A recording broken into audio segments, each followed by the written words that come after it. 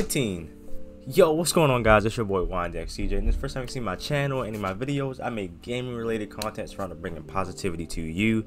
And today we're gonna have a little bit of a lax discussion. Nothing too crazy, not too serious. But if you guys follow my channel or you just follow Apex Legends in general, at the time of this recording, they released a new story from the Outlands trailer, also titled North Star, which covers the new legend that's going to be coming to the games in season 9, also known as Legacy. We'll get into that in a little bit. And I just wanted to talk to you guys about Valkyrie and like season 9 and some personal opinions and thoughts that I have that I feel might be relevant to discuss. So if anything that I say piques your interest or you want to discuss it more, be sure to leave it down in the comments below and let me know what you think about what I say, what's going on. And please, if you do, be sure to keep it civil. Not trying to come for anybody or anything, and not trying to come for me or anyone else, but you know, let's talk about some things. So first things first, I want to talk about Valkyrie herself. Now, if you haven't seen the story from the Outlands trailer or read up on any of her lore, she is the daughter of one of the Apex Predator pilots from the Titanfall 2 game, Viper, and he was the pilot of the North Star Titan. If you're not familiar with the Titanfall universe or the Titanfall games, that's pretty much the games that's in the same universe as Apex Legends, but are the, I guess you could say, the precursor to Apex Legends because they come before that.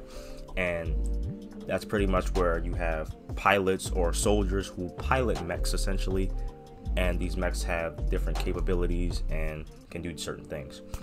As far as Valkyrie is concerned, her father, Viper, piloted the North Star Titan in Titanfall 2. This Titan was specifically designed to be more maneuverable in the air, so it had pretty much a giant jetpack with cluster missiles and hover abilities, and you see it pretty much all the time in multiplayer in the campaign.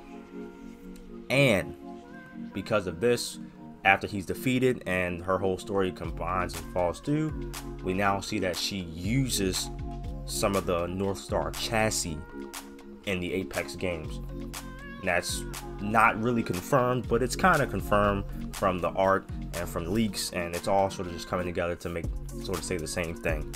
But essentially, she's going to be using that chassis to emulate some of the North Star's ability, but not in a full Titan form. And I find this really interesting because if you guys don't really remember, at the beginning, like when Apex Legends first really came out, Respawn was like really hard and adamant, like, we don't want to put Titans in the game, we don't want to do anything like that because we don't want to set off the balance and stuff like that. And I find this as like a really clever way to incorporate that love for like the Titanfall universe and the Titanfall games.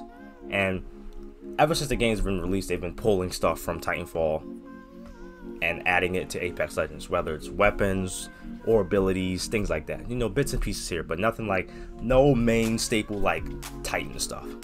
And with Valkyrie, this is like the very first like Titan thing that we see. So I find this really interesting because firstly, again, this is the first time we see anything of this caliber, so that really opens the door for a lot of different things, at least Titan wise. We've already seen them pull weapons from the Titanfall universe and abilities, but now we're seeing them pull Titan attributes and Titan functions. Even if it's like super scaled down to just a person, that concept is still there. And I'm just spitballing here, so nothing is really sort of scripted or anything like that. I'm just saying what's coming to mind after seeing all this and just digesting it for a little bit.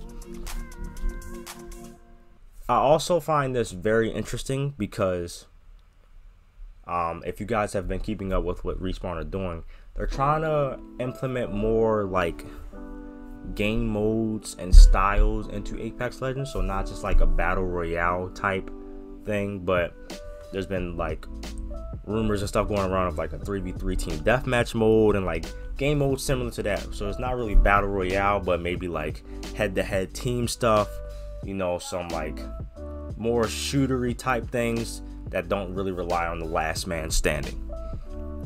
And I feel with the addition of season 9, which isn't really season 9 because they're not going with numbered season anymore. It's going to be called Legacy.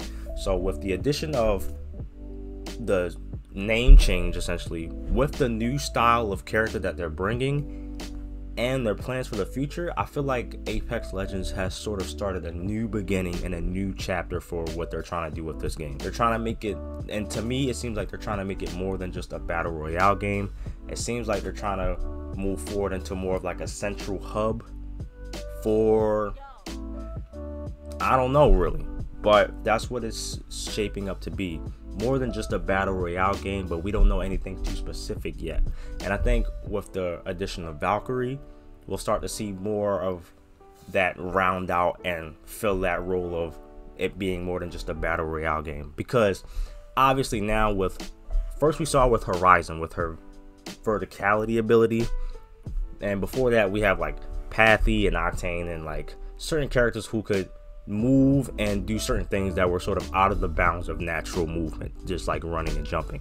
Now we pretty much have someone who can pretty much fly, so that really opens a lot of doors in terms of gameplay, in terms of story, in terms of lore, in terms of a lot of different things.